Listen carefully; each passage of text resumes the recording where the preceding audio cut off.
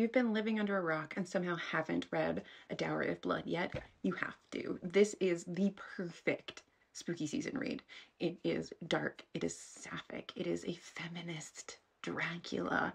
It is so deliciously good, and Orbit just came out with a new edition, but it is stunning. It is an absolutely stunning, stunning, stunning book. How many times can I say stunning? I don't know, but you have to read this. You have to go out, get yourself a copy, and read A Dowry of Blood. There is an audiobook on Scribd that's available, but I will tell you there are some new scenes in this edition, so it's worth just picking up the new edition and giving it a read.